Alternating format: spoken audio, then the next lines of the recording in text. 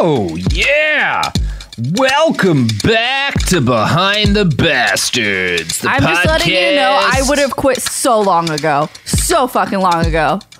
What? If this was real. Well, Behind the Bastards. it's Rockin' Robert with cool Katy and Cody Moonman Johnston here in the morning with you to help your drive time go by like the moonlight. Yeah, baby, smoking. Now we're gonna do a new thing where we're gonna prank call. We're gonna prank call people whose children are in the NICU and make them think their kids are dead. Ha ha! Yeah, let's go to the call. All right. How all comedy works in 2003. I am a wooga. Yeah, and the girl just has some sort of like laugh. Yes, nailed it. Nailed it. Mm-hmm.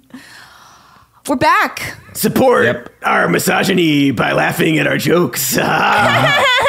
Oh, Cody. Thanks, Moon Man. Ow! Oh, Christ. How's it going? How's it going, guys? What's up with you? I'm good. I'm wishing I'd made my real calling as a drive time radio DJ. That's who I learned about 9/11 from. Really? Did you really? Yeah. Yeah. Wait, like learned about 9/11 or like learned that 9/11 happened from? Learned that it had happened. Yeah. Yeah. We were, It was the Jeff and Anna morning show. I was driving to I wasn't driving because I was a child, but my mom was driving us to school.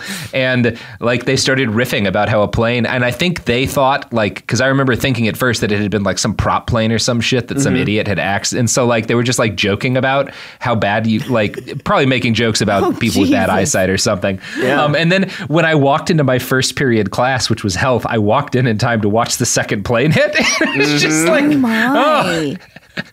that might not have been just a kooky mix up. Yeah, maybe not a Oh my God. morning drive time bit. I wanted to be a radio show host when I was a kid. Didn't we all?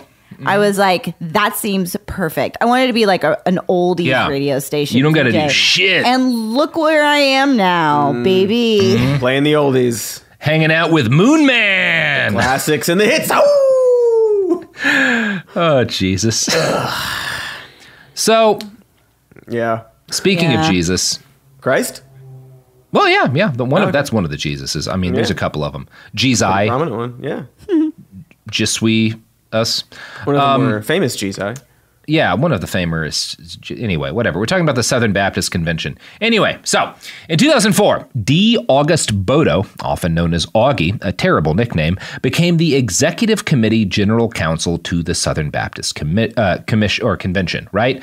And obviously, so the SBC, which is the centralized governing body of the Southern Baptist Church, which does not have a centralized governing body, of course. They have an executive committee, which are, because they don't have popes and bishops, not like being popes and bishops, but effectively kind of like being popes and bishops. And August Bodo was like their lawyer, right?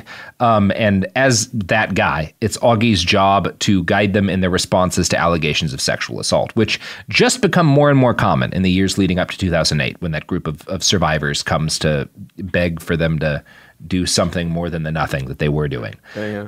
Now, there's nothing, yeah. In 2006, members of the Survivors Network of those abused by priests held a rally outside of the Executive Committee's office in Nashville, Tennessee. Augie accused the abuse victims of coming at the committee with a, quote, adversarial posture, which he used to justify his opposition to their requests for reform. He was presented with a list of possible procedures to address sexual assault by the committee, but he ignored them. In 2008, after Debbie Vasquez and other abuse victims begged the SBC to set up some sort of internal list to track abuse within the faith, right? So that's one of the things Debbie and these other victims ask is like, hey, could you guys keep like a list of the pastors who rape people so that like if they try to get a job at a Southern Baptist affiliated church, it'll go like, no, that guy molested a bunch of kids. Minimum. Like a database of some kind. Yeah. Like a registry, like some sort of like... Literally the bare elsewhere. minimum. Yeah, it's again, like the least you can do is be like, we should probably know if somebody molests kids tries to get another job where they can molest kids, right? Like that's, again, this should not be like a a political issue in Not any radical. way. Should not be considered radical. But they don't. This does not pass muster with the Southern Baptist Convention Executive Committee. And Bodo drafts the rejection letter that they send to W. Vasquez when they ask for reform. And his justification for doing nothing was the cherished Southern Baptist tradition of church autonomy, right? The executive committee, there's no central power in the Southern Baptist faith, right? We can't tell churches what to do. So we don't have the authority to force them to report sex abuse to a central registry, right? That's just not what we are. Now, obviously, we do things like demand that they oppose abortion and that they say that women should be submissive to men. And Right, it works one way, but not the other. But we couldn't make them keep a list of all the people who rape kids. That's not cool. So that's neat. It's neat that that's the justification. As a result, Augie later said the committee, quote, realized that lifting up a model that could be enforced was an exercise in futility. And so instead, they drafted a report that, quote, accepted the existence of the problem rather than attempting to define its magnitude. Again, this is now an ancient Baptist tradition, right? Bad things happen. We acknowledge that. There's nothing we can or will do about them, but they happen. We can save their souls. Yeah. For preaching. Well, their souls were probably already saved. Before the pastor molested them, he surely baptized them. So really, it's other people we need to worry about. They're taken care of. Mm-hmm. They're good to go. To heaven. Mm-hmm. Good to go to heaven. Even judged by the standards of his faith, Bodo's justifications are fucking nonsense. SBC churches work together to share teaching materials. They have curriculum that is in common across thousands of churches and schools. They share resources to help expand and maintain the infrastructure of their faith. And they pool together money to fund missionary trips and seminaries. There is ample precedent for at least a voluntary database tracking sex abuse convictions and allegations among pastors, right? It is a thing that would not be out of step with other shit they have done. To their credit, the Baptist General Convention of Texas did publish a list of sex offenders who had served in Texas Southern Baptist churches. You want to guess how many names it contained? No. 8. That's way That less feels than like I it's was gonna everybody. guess. That feels like it's everybody. Yeah, I was searching for, I was thinking 20 came to mind. And I was like, oh, yeah. I have no idea, but 8. Katy, you have to remember Texas is the smallest state in the union. It has the least people, right? So there's just not a lot of folks there, of course. 8, so few. Yeah. 8 seems comprehensive, you know? It seems like they got them all. I One for feel every corner, plus some in the middle. Yeah, one for every town in Texas. I There's remember only 8 growing up. towns That's in why. Texas, That's right? why it's 8 flags over Texas. A flag for each of the towns. Literally everybody knows everybody in Texas. So that's right. That's right. It's like Iceland, like that. Me and my good friend Matthew McConaughey talking about True Detective, where I mostly just say Reggie Ledoux until he hangs up the phone. Because he is tired of he's got stuff to do. He's got stuff to Reggie Ledoux. He's got Reggie. It's not because he's It's not because he Reggie. that over and over. It's not and over because again. Reggie doesn't like you. That didn't work. Oh, no, that was perfect. Oh no, it worked. Reggie. That was perfect. I might have gone with Reggie Le didn't, but it's all good. Oh, that's what I meant to do on it. It's all a banger. This is a fun joke for the 3 of us. That's who's here. And whoever else happens to remember True Detective. And mainly the way that Matthew McConaughey said Reggie Ledoux. You guys should really check out True Detective. This little sleeper show that nobody 2 heard words about. from one line of one season of a show from like 6 years ago. It's not 2 lines. That's a name that gets said a bunch. He does. Yeah, sure. And to be clear, he never says it like a verb or whatever. It's just a name. No, it's a person's name. Again, nearly all of this is just us because it's funny. Why would Russ Cole start doing a bit in the middle of a hard-boiled detective series? I don't know. So Bodo comes to these sex abuse survivors and is like, look, there's just nothing we can do. Because of the nature of how the convention is structured, we can't make people keep a central database. It's just not possible. It would be outside of the traditions of our faith. You want to know something fun? Yeah. Maybe. It turns out that for years and probably decades, the executive committee leaders kept a database of sex offenders who'd worked for the Southern Baptist Convention. Fucking knew it. That was my guess. Did they show anyone this list? Of course not, right? That's Like, so wait. funny. To say specifically that it's like against our faith or whatever the justification basically it's saying. so that. Can't do it too hard. Against our faith. Not what we do.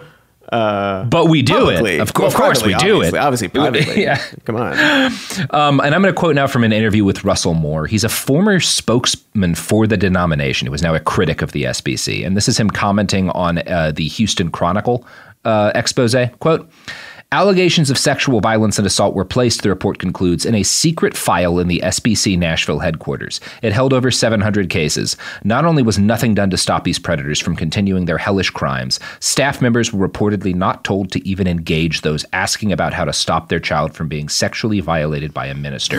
Rather than a database to protect sexual abuse victims, the report reveals that these leaders had a database to protect themselves. Mm-hmm. Yeah, for sure. Now, That's always the way. I'm not an expert on morality, but I think it might be arguable that if a bunch of people who were molested, many of whom were molested as children, come to you and say, please, for the love of God, do something to protect us and other children who are at threat and other people who are at risk, and you instead ignore them to protect yourself. Sure. Okay. That might be the kind of thing that were I God, I would shoot you with lightning bolts for. Whoa, hey, territory. you can't just put actions into God's mouth and fingers. Come on, you don't know. Maybe he's cool with it. It's been a while since I was in Sunday school, but that does strike me as a sin. I think that might be a sin. It feels like a sin, sinful. but Could be sinful. Yeah. in this Yeah. scenario you laid out, the person said, for the love of God, and in that scenario, they would be taking the Lord's name in vain, and I don't know, maybe that's they true. That's true. relinquished all... I don't know. I don't know. I've never we met have God. to remember Mark 16:24, in which Jesus Christ said, and I quote, "Fuck them kids." Yeah. Famous remember that. Jesus saying. Oh yeah, One of we the know. only sayings that really sticks. It's really fuck that's 'em. like because it's on I all have it those greeting tattooed cards at across my Christmas. back. Yeah. Yeah, Fuck them it's kids. And most courthouses have it. Yeah. Honestly, front like a on little over stone. commercialized, don't you Yeah. think? I do. That I do. It's printed so much. I don't know. Yeah. It's like Yeah. Yeah, it kind of loses Anyway. the meaning. It's a little. It loses its power a little bit. You're right. we're doing lots of fun bits that distract. These are from fun the bits. Topic. So they made this database, which they claim they couldn't do, just to protect themselves. And here's the thing. They weren't even very good at protecting themselves or the Southern Baptist Convention because Clearly. the same pedophiles and molesters kept getting hired again and again, as this devastating segment from the Chronicle investigation makes clear. Quote, Doug Myers was suspected of preying on children at a church in Alabama, but he went on to work at Southern Baptist churches in Florida before police arrested him. Timothy Redden was convicted of possessing child pornography, yet he was still able to serve as pastor of a Baptist church in Arkansas. Charles Adcock faced 29 counts of sexually assaulting a 14-year-old girl in Alabama. Then he volunteered as a worship pastor at a Baptist church in Texas. You know, it's a really good way to protect yourselves against this would be to fire those people. You might say, yeah. That would be the best way to protect yourself against allegations of sexual abuse would be to fire those people and to make clear in no uncertain terms that there is no room for predators in your faith. Yeah.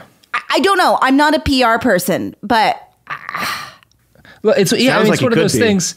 Cody. There would be no Sounds like I could realistic be. reason, even given all like the right wing shit, there'd be no realistic reason to be angry if a church, if a denomination with 47,000 churches on a semi-regular basis found that people who were volunteering or working were child molesters and fired them, right? There's 14 million people. You know, you can't avoid that to some extent, you know? If they were firing them and taking it seriously, it would just be like, yeah, man, there's 14 million people in the faith. Sometimes predators are going to try to get in there, and all you can do is try to build resiliency around that and make sure those people are removed when they pop up, and you know, constantly be sort of evaluating the degree how you can make people safer from that. Instead, the SBC does nothing. Well, they don't do nothing. They enable these folks a lot of the time. So that's cool. Okay. Yeah, okay. yeah.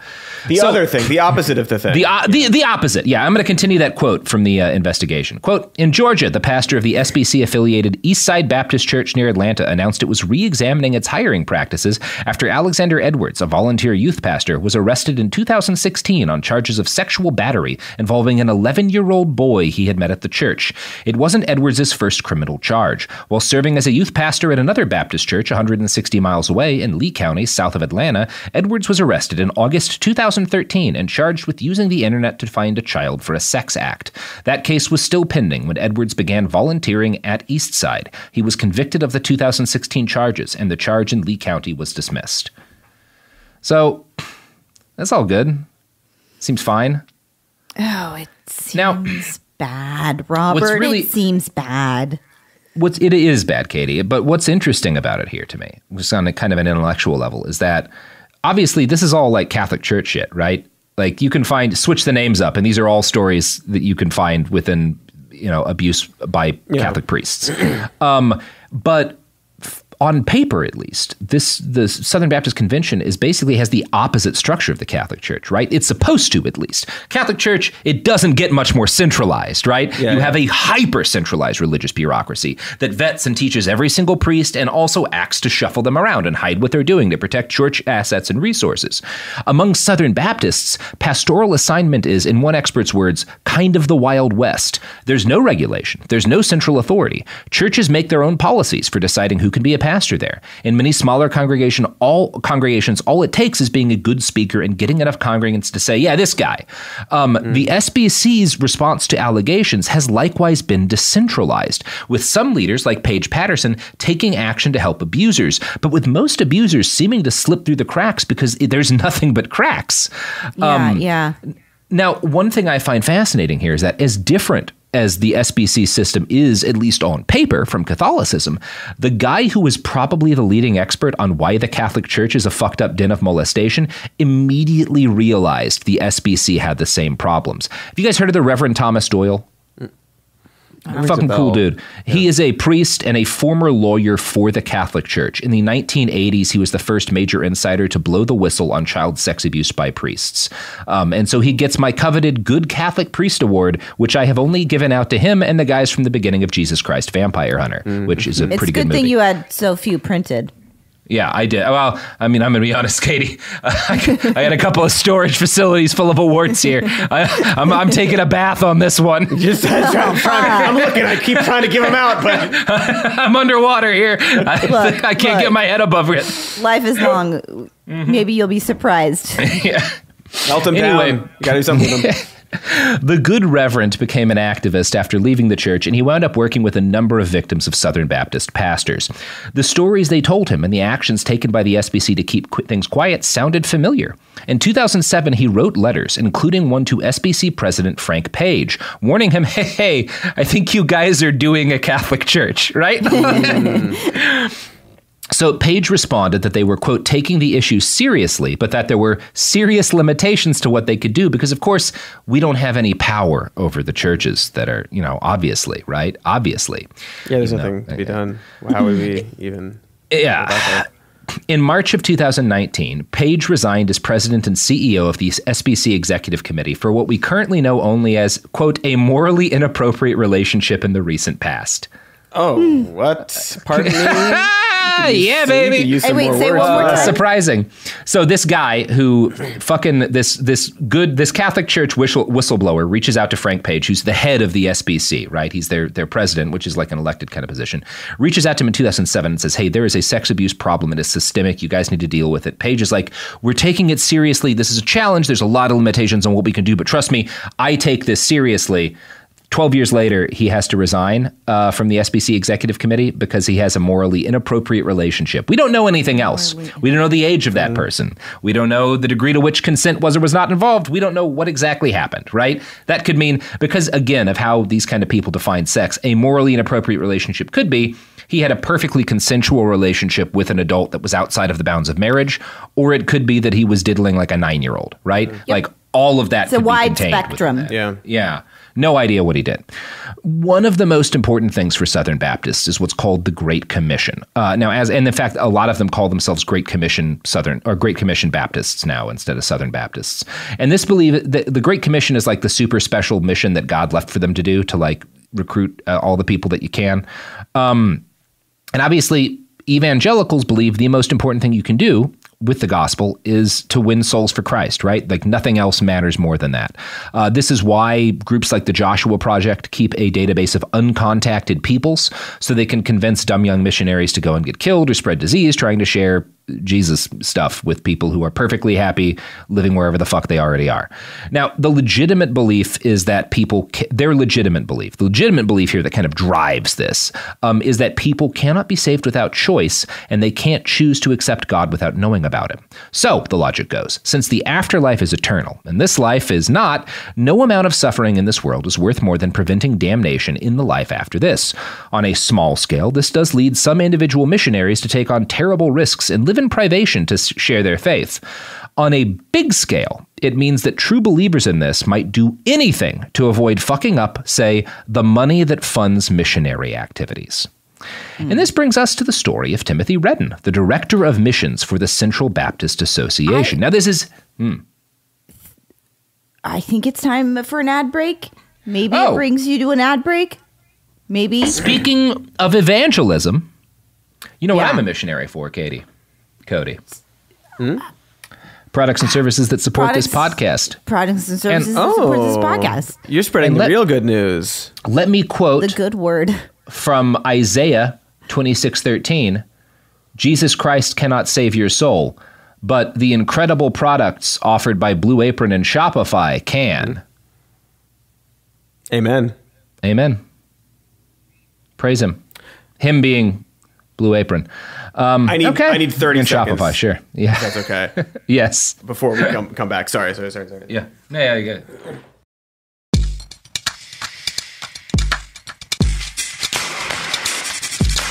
We're back. Cody was just regaling us with the story of the years he spent as a rodeo clown in Arizona. Not a joke. Look it up. You can find the videos online. They are out there. Let's get back to the story. All right, I guess I got more to say about it, but there's another time, Cody. People can listen to the Some More News episode that you did. Yeah, we got a whole thing. They can find it. It's easy. Just Google it. We talked about this. We have all talked about it. Of course we have, constantly. Now, so we were talking about how obviously if nothing matters more than winning souls for Christ, then nothing that the Southern Baptist Convention does matters more than funding missionaries, right? And so anything is justified if it stops fucking up the money that allows you to send missionaries places. And this brings us to the story of Timothy Redden, the director of missions for the Central Baptist Association. This is a very prestigious position, coordinating the activity of missionaries for 22 pretty prominent churches. Now, in 1998, while he was doing that job, he was caught with child pornography and sent to prison for more than 2 years. Now, I might say that one thing that being caught with child pornography means is that you should not be the head of sending people to missions, or maybe ever close to children. Contact. So yeah. he did promise, if this makes you feel better, during his sentencing, he told a federal judge that he would never molest a child. Didn't make me feel better. Doesn't make you feel better, huh? No. So I tried. I was prepared for it, but he serves his term. He leaves prison, and he gets a job as a pastor for one of the churches he had previously been a mission coordinator for. So you would assume they might have fucking known about the child porn arrest. Shouldn't ex-convicts have a chance? To do some things, yes. Perhaps not teach children if the arrest is for child pornography. Perhaps not go back to... Look, if he wanted to be, I don't know, putting in drywall or something, right? And again, that's nothing against putting in drywall, but you don't tend to spend a lot of time teaching children as a contractor. Whatever job he has after getting out of prison, it probably shouldn't involve little kids. Yeah, installing we can all agree on that. Yeah, at locations that are a certain distance from schools. From schools, sure, yes. A number of things he could do that don't put him near children. Instead, he becomes a pastor. He becomes a pastor at one of these churches he had worked for before, and in July of 2018, he was arrested for attempting to solicit a 14-year-old for sex in an online chat. Thankfully, that 14-year-old was actually a Homeland Security agent, but who knows what he actually got up to even if it was just being creepy outside of that. Fingers crossed he didn't actually get to molest anybody, but we'll never know. Coordinating missionary work de facto puts you in contact with lots and lots of young people, right? That's kind of who does mission work mostly. Right. Most missionaries are young adults. There's a lot of teenagers and young children who go on mission trips, sometimes because their parents are missionaries, right? And they all live in, whatever foreign country they're doing a mission in. Obviously, by the way, there's a huge ethical question about like colonialism and mission work and all. We're not really going to get into that today because that's much too big of a subject for right now. But we will be talking about because of what mission work is, there's a lot of little kids around if you're going to be working in that kind of environment. And this brings us to our next story, and I'm going to quote again from the Houston Chronicle. George Thomas Wade Jr. had been spreading the gospel as a missionary on African training farms and in bush villages for 6 years when his Southern Baptist supervisors learned a horrifying secret. The supposedly devout man of God was molesting his own daughter. Supervisors met once privately with the girl, who was attending boarding school in Johannesburg, and later consulted leaders based 7,500 miles away at the Richmond, Virginia headquarters of what's now called the International Mission Board. Wade promised to stop, the supervisor said. His daughter said she was told to forgive Wade and was sworn to secrecy. Here's the fucking kicker. Are you guys ready for this shit? There's a kicker. No one told Wade's wife, also a missionary, what he had done. What? Wow. He molests their daughter. Everyone at the church knows, and they don't tell his fucking wife. You're That's right. horrifying. That's a fucking nightmare. It's not our business to tell her, That is That's a so fucking up. Nightmare. Yeah, it's And then outrageous. when you do learn and to know that everybody in your God. community Oh, keeps a God. secret. Mm-hmm. And you've this is, again, as problematic as mission work is, you've dedicated your whole life to mission work. And my God, what a fucking... Yeah, that's a betrayal right there. That's right up. Yes. High level betrayal. That gets, one of the things I am running out of is my awards for greatest betrayal, which I give out every year. Oh, okay. So that warehouse is a lot of definitely. echoes in that would place. very empty. Yeah. I may move some of the best priest awards over there just to Split it out. So it seems That's like just you're doing good. Yeah. Maximize your space, Yeah, exactly. That seems smart. So his daughter was never again asked about the abuse, which, by the way, continued. He keeps molesting his daughter. She attempts to kill herself when she is 15. She's still alive. This is, oh boy. I think this is the early 2000s. Okay, I just like to know when we are in time. Yeah. So his daughter, he keeps being molested by him. She attempts suicide. She does live, and she later testifies, quote, "I felt stupid for having told anything to anybody. The concern was for my father. It didn't matter what happened to me." And again, her soul's saved, right? She's been baptized. Her dad is winning souls. So whatever he does... Whatever he does is kind of worth it. That's how the math works. Just so baked in, this misogyny, this idea that the ruler is the ruler of the household, and he specifically is the ruler of this congregation. Well, and look, I'm not a believer in the divinity of Jesus Christ, but there's a historical case. There were certainly a guy and individuals that some of those stories were written about. And I have to think that any one of those people who was like the actual historical, individuals, rebels in a lot of ways, who, we get our stories about Jesus from, if you could go back in time and explain this story to them, would get a stick and start swinging, this is like fuck, right? Like this is fuck 'em up behavior, Yeah. Like by anyone, right? Any moderately, again, that's the thing. Like you talk about like, I don't know a goddamn fucking atheist or degenerate weirdo hippie in the world who wouldn't fucking burn down a building if this was done to their family, But these people, these men of God, love this shit. They're totally down. So the Southern Baptist Mission Board is the world's largest sponsor of Protestant missionaries, and their official policy, as revealed in 2019, was to keep misconduct reports allegations of rape and child molestation, inside the church hierarchy, rather than involving law enforcement or often even telling both parents. The focus was on protecting the Great Commission, not the victims. In Wade's case, he was sent back home quietly. His wife did not find out for 3 years until, here's the date, Katie. In June of 1985, she learned her husband had abused 3 additional girls, as well as her eldest daughter. So she finds out not as only that her husband's molested their girl, but now 3 other girls have been molested while she's been married to this guy. I can't and no one had told her. Just that nobody. So yeah, this all comes out because her daughter gets pregnant at age 17, not with the dad. Anyway, but she's preparing to get married to like the father of the baby. And dad decides he's going to officiate the wedding. And for whatever reason, this is like kind of the straw that breaks her back. And she suddenly blurts out to her mom that like, I cannot let my dad perform the wedding ceremony, like, cause he's been fucking molesting me for years. And that's when Diana Wade finds out what fucking happened. Wow. So again, she calls the cops right away. Her husband is arrested. He is charged and convicted on 5 counts of felony sex abuse, and he goes to fucking prison. Next, Diana does the natural thing and files for divorce, right? Yeah. Pretty clear. Like, I don't think that needs explaining to reasonable people. One of the first steps. Yeah. Right? Pretty reasonable reaction. Yeah. Yeah, not according to the church. The church, who is her employer, warns her that her divorcing her husband is, quote, an unpardonable sin. This is really upsetting. Not that I don't know that this shit happens or happened. Yeah, it's fucking outrageous. Yeah, so, it is. Diana had, by her own admission, never wanted to be anything but a missionary, but she was traumatized, as was her daughter. And so she asks the church that she'd given so much of her life to if they could compensate her for the counseling and medical bills that she and her kid are going to have to go through, right? Reasonable, bare minimum. Bare fucking minimum. The SBC says no, and they force her to resign alongside her imprisoned husband. In a letter she sent to her employer, Diana wrote, quote, I am deeply hurt. I find it difficult to accept that because of what Tom alone did, my calling and commitment in ministry are of no account and are to be thrown away along with his. Mm-hmm. She's still saving souls. She's still good for your fucking math. I mean, this all sounds very illegal. Demon shit. It does sound illegal, Katy. The church says, you know. Yeah. It does sound like concealing a serial child molester might have...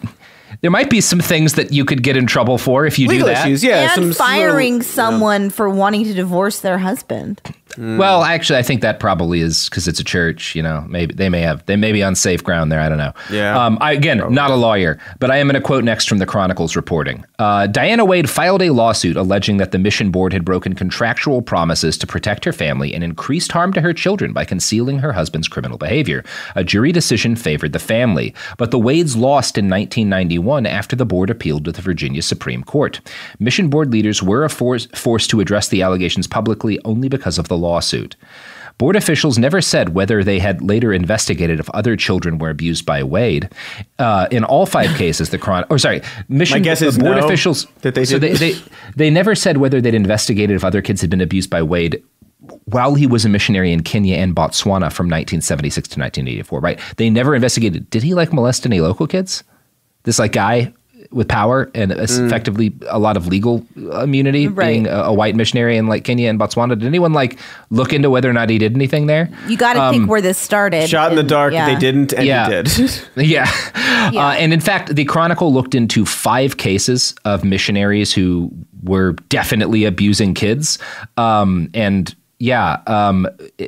no point in none of these cases was there evidence that they had been investigated to see if they abused local children. Right. So in 5 cases of people who abused missionary kids, there were no investigations to see did they do anything else? What else? Who else? Yeah. Nothing else looks. Nobody. Again, they didn't look into that. They're not. The only reason they look into this is because they get caught. They're not opening any lids. Yep. And they certainly don't care about it's pretty vile. non-white kids. Absolutely not. They care about them not going to hell, but you can get molested and go to heaven. They don't actually care about that, do they? Yeah, they say they do. They what? Say they do, but don't they make it's about money and power? And, if you're willing to fuck a kid, you're actually not concerned whether. Yeah, you might make that case, right? That's a strong argument, Katy. Thank you. Now, in 2018, the board sent more than 3,600 missionaries overseas and managed a budget of $158 million, which was provided by tithes from church members. That is a big bag to protect, right? And over the years, the Chronicle's investigation shows at least 5 salaried employees of the mission board were accused of or convicted of abusing 24 victims, most of whom were children. The problem was bad enough that, in 2004, the IMB established an abuse hotline. The inciting incident for putting this together was a scandal over a missionary named William McElrath, one of the mission board's most dedicated evangelists. He had been stationed in Indonesia for decades, where, as it turns out, he repeatedly molested his colleagues' children. Letters the man sent to his own co-workers show that he privately admitted to abusing colleagues' children 30 years before the story became public. He's like writing his fellow missionaries like, molested some kids the other day, I feel a little bad about it. Wait, yeah, like this is like a casual correspondence, just like I did this and I feel bad, or I did this and like everything's cool. Yeah, I think it's I did this and like I'm feeling kind of funky about it. Maybe it's bad to molest children. Look, Cody, nobody's perfect, or as I say, nobody's perfect. I was gonna splay blat. One of his victims was Linda DeVarth. She had moved to Indonesia at age 8 with her brother and missionary parents. McElrath was the elder missionary there, and at first she thought he was an admirable figure. He was a good writer. He played the banjo. He was a very friendly, charismatic guy, right? He's kind of like the head missionary, more or less, because he's been there for forever, and he's just this very charismatic person. One of the things she recalls about him is that he always had a kid on his lap. In 1972, when she was 9, DeVarth became that kid, and McElrath fondled her. She said nothing for 5 years, but when she did tell her parents, her father, to his credit, reported McElrath to mission board officials in Indonesia. No action was taken. The Chronicle continues. By the time DeVarth reported McElrath in 1977, mission board leaders had already heard similar accusations, letters and other records show. In 1973, he confessed to molesting another child and a note was placed in his file, but mission leaders let him continue to serve. In 1978, another incident caused the organization to restrict McElrath's interactions with children. Still, he remained in the field, board records and correspondence provided by victims shows. Finally, in 1995, DeVarth and several others wrote Jerry Rankin, mission board president from June 1993 to July 2010, complaining about McElrath. That same year, the board fired McElrath for an immoral lifestyle unbecoming to a missionary. He immediately set to work playing... so that's good, right? Yeah, this is fun. Just like the phrasing for all this stuff is like so watered down. It's ultimate weasel word shit. Again, for these people who are all like fire and brimstone and the inerrant word of God, there's a lot of like, a mistake was made and people were impacted. Again, it's like the best way to protect, the best way to respond would be to loudly and boldly say, there is no place for this in our community. In fact, it's the only way to respond. If you're not responding, if you're not saying that, then you're allowing it to happen because people are like... aggressive response. Yeah. Like, I would like to hear at least once that like, oh, hey, it came out that this missionary or this pastor had been molesting kids and one of his coworkers hit him in the fucking face repeatedly. Yeah. Like some example, like people are like outraged about this thing. Not just you like, know? oh, what do we do? Yeah. Like, what do you do? Yeah, I mean, obviously that isn't the only solution that you should do, but it'd be nice to know that like some of these people cared that much.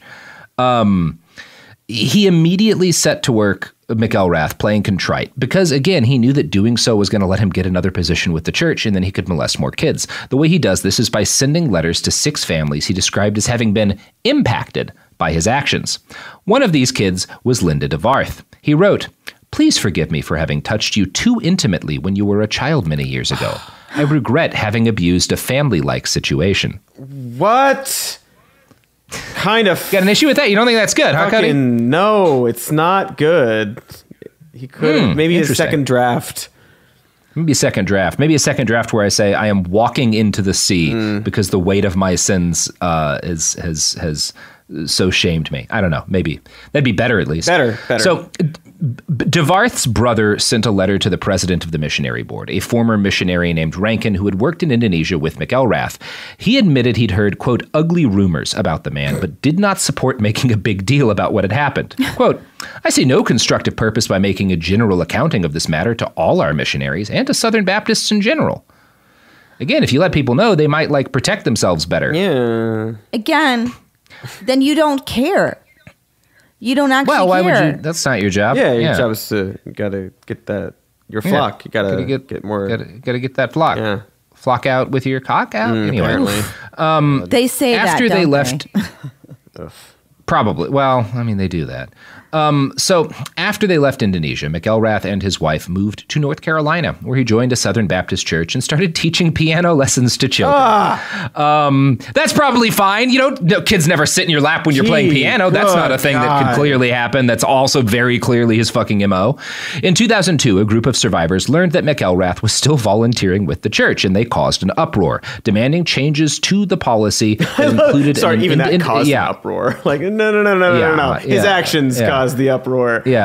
Right. Well, sorry. That's my bad phrasing. Okay. I apologize. Sorry, You're right. Yes. The fact that his actions and also the fact that the church was allowing him to still volunteer, right? That is definitely cause for uproar. Yes. And these survivors are you need to appoint an independent advisory committee and commit to monitor perpetrators after they're caught so that they don't keep getting positions in different Southern Baptist churches. The board says no to all of this, but they do set up a hotline. They set up a hotline for mission abuse, They have a hotline, Katy. What more are they supposed to do? Somebody answering the hotline. Yeah. Maybe. Yeah, what's the deal with that hotline? I listened to this This American Life recently where they put up a tattle phone in a kid's kindergarten classroom just to record what the kids say, and it just goes to nowhere. It's just laughed at. Oh, that's cool. I mean, that's pretty cute, but I'm just saying, a hotline. Yeah. What the hell? Yeah. So the board sets up this hotline, and their attorney sends an email to McElrath's victims. We want to affirm our commitment to promptly and completely investigate any new charges of sexual abuse made against missionaries and to terminate and publicly expose any missionary found guilty of such abuse. Okay. Which, if you'd done that might have been good. Yeah, that's 5 years after they make this statement. So 5 years later, in Fort Worth, Texas, Ann Miller reports a missionary named Mark Eiderholt to the IMB. She said that he had sexually assaulted. She said that he had sexually assaulted her when she was a teenage girl. The IMB investigates her complaint, substantiates it. Right? They investigate and they're like, "Yeah, this definitely happened," and then they say nothing and do not contact the police. Well, you got to know the guy did it, but then there's nothing else to do. In their investigation, the Chronicle found a litany of victims, like former missionary D. Ann Miller, who had tried to report abuse and run into a stone wall of silence meant to protect the Great Commission. Quote, Miller, now 72, was born into the Southern Baptist world. Her father and grandfather were both pastors. By age 10, she knew she wanted to be a missionary, one of the few leadership opportunities open to women. She and her husband Ron were thrilled to be appointed to Malawi in 1978. There she met Gene Kingsley, a missionary since 1960. She visited his house in May 1984, and he hugged her, as usual. Then Kingsley, quote, assaulted me, quickly and skillfully, pulling me a foot off the floor, continuing to tighten his arms as I struggled, and he groped me until I yelled, commanding him to put me down, Miller said in an email to the Chronicle.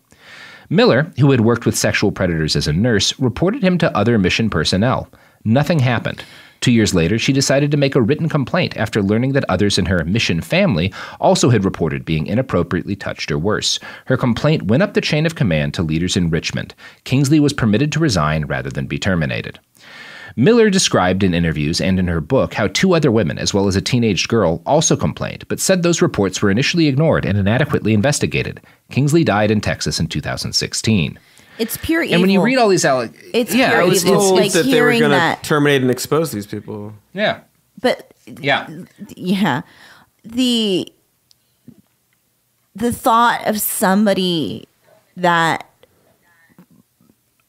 profits, makes their career off of being a certain person and positioning themselves within the community in such a way to just be so violent. Because it is violent. Like it's Anyway, it's ghastly, and then everybody that allows for it, but just the act of yeah, I know. It's like you run out of things to say that is new to react to all these horrifying stories. It's ungood, I would say. Ungood, yeah, for sure. Ungood. Very ungood, man. When you read all these allegations in tandem, it's very clear what's going on here. Predators have recognized for close to half a century that missions provide them with a steady carousel of people who are isolated from their families and support networks, and that the structure of the mission board means that allegations will be hushed up to avoid fucking with the money or the sacred calling. So obviously, it's a great place to be a predator. And you will also note that these perpetrators tend to be decades-long veteran missionaries. Miller describes Kingsley as well-practiced, like the way that he abuses her. She says, like, he knew what he was fucking doing, right? This wasn't like a crime of passion. This was a guy who had perfected a method, you know? Anyway, you know who else has perfected their methods? The fine folks at a company? Sears Roebuck, that's right. Roebuck. That's why Sears is still the most relevant name in department stores. That's where you go if you really want to buy a Sears now. Yes, buy Sears.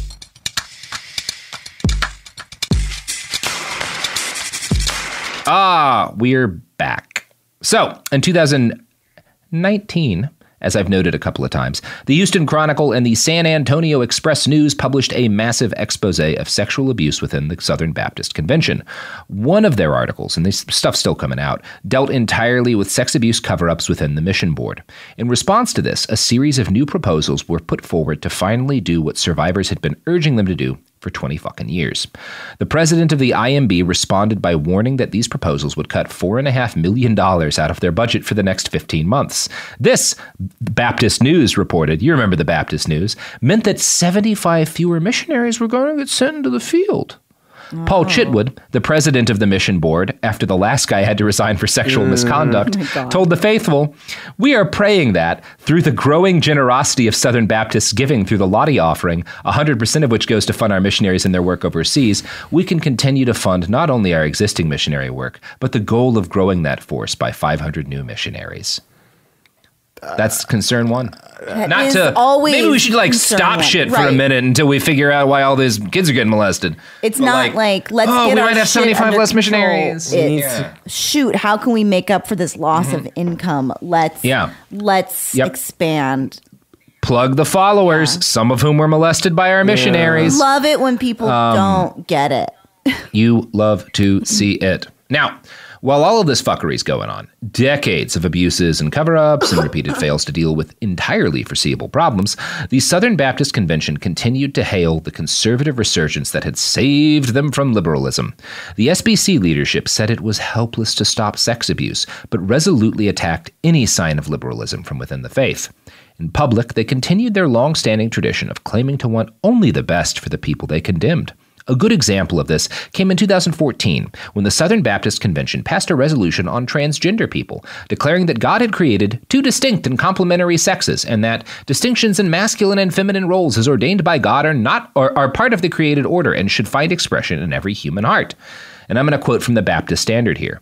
For that reason, the resolution says, cultural currents, including medical treatments of gender dysphoria, attempts by lesbian, gay, bisexual, transgender activists to normalize the transgender experience, and public schools allowing access to restrooms and locker rooms according to children's self-perception of gender and not according to their biological sex, all run contrary to biblical teaching as summarized in the Baptist Faith and Message, the SBC's official doctrinal statement.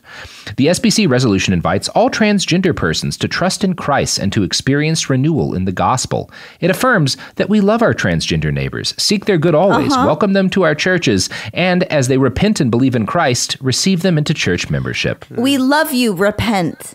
However, we love our transgender community. The resolution does mention offhandedly that it opposes bullying trans people. So that's good. All the bases covered. They did all the bases covered. Yeah. Just like they didn't like lynching.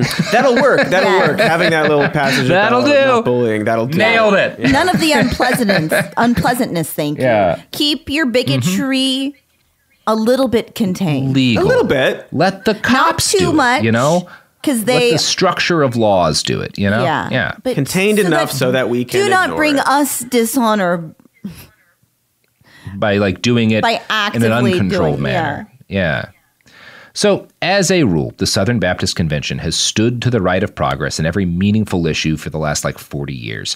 There are just enough moderates that they tend to count, or have been just enough moderates, they tend to couch their language in such a way as to excuse the worst natural conclusions of their logic. And, it's probably not surprising to note that since 2008, the convention's membership has shifted 20 points for the Republican Party. It has gotten far right. All of this is thanks to the architects of the conservative resurgence, Paul Pressler and Paige Patterson. They did this to stop what they saw as the satanic immoral influence of liberalism. And in this case, that means political. They do mean political liberalism in the way we're talking about, but they also more directly mean liberalism and interpretation of the Bible, right? The idea that anyway. Both men spent decades couching what they did as the only proper actions of godly men trying to protect their flocks. We are acting morally. That's why we're doing this. Mm-hmm. In 2018, Paige Patterson was the former president of the Southern Baptist Convention and preparing to retire as president emeritus of the Southwestern Baptist Theological Seminary in Dallas. A special house had been built for him on campus to live in his retirement. It seemed as if he was going to be one of those bastards who retires ancient, wealthy, and proud. But then his life fell apart. A student came forward to report her rape 3 times at gunpoint by a fellow student. She went to the seminary, and Patterson wound up having a one-on-one talk about her. He told staffers that he wanted to break her down, talked about how hot she was, and then, in the victim's words, he demanded in graphic detail to hear about the rape. What the fuck? Other employees report that he made comments about her body. She is suing him for inflicted emotional distress and for interfering with the police investigation of her case, because he also interfered with the police investigation of what was an armed rape. This sparked a broader investigation into the man, and a shitload of stuff that was barely hidden beneath the surface came up. And I'm going to quote from a write-up in The Advocate here. Patterson came under fire for his years of advice to women who had been abused or raped. He would tell the woman to pray for their abusers. In one instance, a woman approached him with 2 black eyes after going back to her husband on Patterson's advice. She asked Patterson if he was happy. He said he told her yes, and part of his reason was because the husband had attended church that Sunday for the first time. I don't like that. This is a real bummer episode, man. The good news is, when all this comes out, he gets fired. Yeah. That is and good he news. loses his fucking house, too. He doesn't get to live in that house. The seminary he gave his life to has distanced itself from him, and the lawsuit against him is ongoing. News stories break on a weekly basis about known sex offenders that he sheltered or outright helped into the seminary. The current president of the Southwestern Theological Seminary, or whatever, refers to him just as a previous administration when he regularly makes apologies about stuff that happened. And then, of course, there's our other founder of the conservative resurgence, Judge Paul Pressler. Yeah. He is a former judge now. He's also a former SBC vice president, and he has been accused by 3 members of a youth group he used to run for groping or pressuring them into sex. Yeah. 3 male members of a youth group. Yeah. Yeah. And I bet I'm not going to say the story. Yeah. Yeah. Oh God. I mean, for all of these guys, right? And it is continuing to come out, right? Yeah. Like there's a good chance there will be a new article in the Chronicle about all this shit by the time you hear the episode. So I'm not going to say this story has a happy ending. As of the day this airs, more than 700 people have reported being victimized by clergy, employees, or volunteers of SBC churches. But there is some good news at the end of all this horror and frustration. The poison that Pressler and Patterson spilled into the SBC may in fact be waning in potency. Now, I mentioned earlier that the denomination has shifted 20% Republican by almost over the last 2 decades. That is true. But in the same time frame, the size of the faith has also shrunk by more than 2 million members. And I'm going to quote from The Atlantic here. For more than a decade, the denomination has been experiencing a precipitous decline by almost every metric. Baptisms are at a 70-year low, and Sunday attendance is at a 20-year low. Southern Baptist churches lost almost 80,000 members from 2016 to 2017, and they've hemorrhaged a whopping 1 million members since 2003. For years, Southern Baptists have criticized more liberal denominations for their declines, but their own trends are now running parallel. The next crop of leaders knows something must be done. Yeah. So that is something as I positive. Said, and every year they have this convention, right? That's why they're called the SBC. They do a convention every year and they vote on shit, right? In 2000, and there's a conservative faction. These are guys who today are constantly on One America News and embrace Trump. And then there is They're also conservatives, but the more liberal faction. And in 2018, they defeated the conservatives in the elections that year. And a 45-year-old pastor named J.D. Greer was elected. He won 70% of the vote against a fundamentalist and stated that the denomination had to repent for its, quote, failure to listen to and honor women and racial minorities and to include them proportionally in leadership roles. Good. I mean, also stuff is like, yeah, what you're like, yeah. It's just like, that's good. It's depressing that this is in reaction to their numbers dropping. Yeah, it is the math issue that we've been discussing this whole time. It's like, oh, so they've noticed that like people are leaving, so they need to like do something about it. It's still good. Like, it is, and that said, I'm not going to say that that's all Greer is concerned with. He is the guy I quoted earlier from a document by the theological seminary that was like going into detail about their history with slavery and stuff. That all happens under Greer because he's like says like, look, we have to reckon with the fucking racism in our back, and like they do certainly a much better job under him of that kind of thing. Oh, for sure, and like I'm not saying like that's. And this is again one of the things that should be noted. The SBC is where a lot of conservative bellwether cultural issues get tested out, right? Where they start to work on the wording. You may note that like in 2014, they issue a resolution condemning the idea that trans people should be able to use bathrooms. That's 2014, right? That's a couple of years before it becomes the big national like issue that it becomes, right? So it happens here earlier. In 2019, Republicans within the Southern Baptist Convention forced a vote on a resolution condemning critical race theory, right?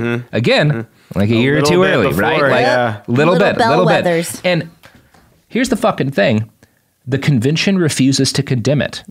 Instead, they issue, admittedly, a somewhat compromised statement, but in which they say that the concept may be useful and valuable. Whereas the resolution the conservatives had wanted to pass described it as neo-Marxist and post-modern. Like, it's all Jordan B. Peterson shit. Maybe they're learning a little bit, or there's that seems to be what's happening. Yeah. And also, 2019 is the year that the story starts dropping about all these molestations. So, that's something. After 2020, the SBC's new leadership issued a number of statements condemning past racism and the racism of the founders of the denomination. More than that, they commissioned a large report on racism in the founding of the SBC, which I have quoted from earlier in these episodes. There's probably nothing I can quote that will do a better job of showing the positive trend than by quoting right-wing ghoul Tom Askell writing for Founders Ministries about the 2021 convention in Nashville. Several things happened at SBC 21, and many, if not most of them, are deeply concerning to grassroots Southern Baptists who love Christ, fear God, tremble at his word, and want to cooperate for the cause of missions and evangelism with others who are like-minded. And obviously he's complaining that another person who is not a fucking fascist won the election. And the week that we are doing this reading, they have just had another election at the SBC 2022. And the guy who one sec. Make sure I have this right. So the guy who runs for the right-wing side is Florida pastor Tom Askell, who we just heard from, right? And Askell ran specifically by attacking the leftward drift of the Southern Baptist Convention on issues of gender, sexuality, abortion, and critical race theory, right? Tom Asshole, right?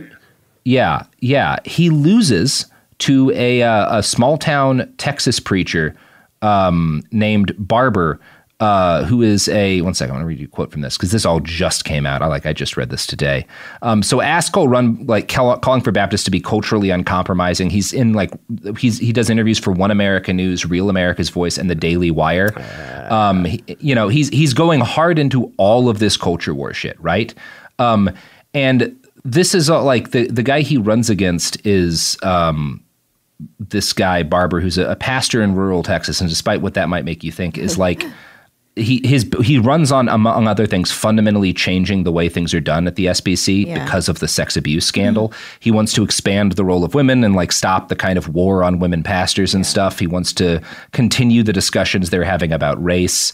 And he doesn't want the Southern Baptist Convention to just keep plunging into the culture wars on behalf of the Republican Party. He sounds like a pretty good guy. That's reasonable. And he, at least within the context of the Southern Baptist Convention, a better guy for sure than Askell, who's a real asshole.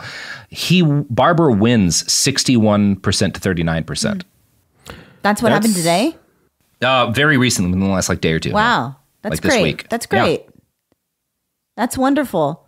Yeah. That's, broadly speaking, better than how the news could be. Yeah. Good for them. I love this... Sorry, just this Daily Wire headline about this earlier, which I think is very telling. It's Southern Baptists nominate Tom Askell to leadership to combat woke drift in largest Protestant denomination. It's very funny. Yeah, well, he lost pretty badly. Not a close election, 61 to 39 or whatever. Yeah, not super close. Not a nail biter. Also, not a nail biter. Sound like to combat woke drift is what it said. No, it sounds like they want to listen. Cody, Katy, there's like a Wokio drift joke somewhere. We should put a pin in that, figure that out later. I wanted to end by quoting that Atlantic article that I quoted from earlier, cited a pastor named Adrian Rogers, who said, quote, "As the West goes, so goes the world. As America goes, so goes the West. As Christianity goes, so goes America. As evangelicals go, so goes Christianity. And as Southern Baptists go, so do evangelicals." And obviously, that's a very Western chauvinist way of looking at things. But within the context of as Southern Baptists go, so go evangelicals, and perhaps even Christianity, there's some truth in that. Yeah. And it's not a bad sign that the Southern Baptists for 4 years now, as America's culture wars have gotten worse, have pretty consistently been rejecting the idea that their faith should lean into that shit. Yeah, tempering that sort of impulse. It's not a bad sign, right? No. There are worse things happening. That's a really insightful and lovely way to wrap this horrible story. Because Pretty bad story. Yeah, something hopeful a little bit. But a little bit, something hopeful. So I don't know, who knows what's going to happen in the future. If you're a Southern Baptist who's plugging to turn your faith back to its roots as the faith where they were going to abolish gender and destroy male supremacy. Good luck. More power to you. There's some power to you. Yeah. Some power to you, right? I don't know. You guys got any pluggables? That's nice. Yeah, they know. Check us out. Love to plug this Daily Wire piece. The Daily Wire. You got to check it out. Yeah. Matt Walsh's documentary, What is a Woman? Gina Carano has been uncanceled. We have a podcast With her called acting. Even More News and a YouTube channel called Some More News and a Patreon and all sorts of fun stuff that goes along with it. Stuff. And Twitter. And also, we tweet. All kinds of tweets. Starting in July, you can listen to our new podcast, Cancelgasm, where every week we'll talk to a new victim of cancel culture. The unwoke rise up. Yeah. Like zombies. It's gonna be awful. Because they're kind of all the same. Terrible. And It is. Might I Now we gotta do it. Might I recommend you actually just order After the Revolution from AK Press, Robert Evans' book. Before I get canceled for it. For telling the truth about fiction. Awooga. All right. All right. Nailed it. Lovely. Behind the Bastards is a production of Cool Zone Media. For more from Cool Zone Media, visit our website, coolzonemedia.com, or check us out on the iHeartRadio app, Apple Podcasts, or wherever you get your podcasts.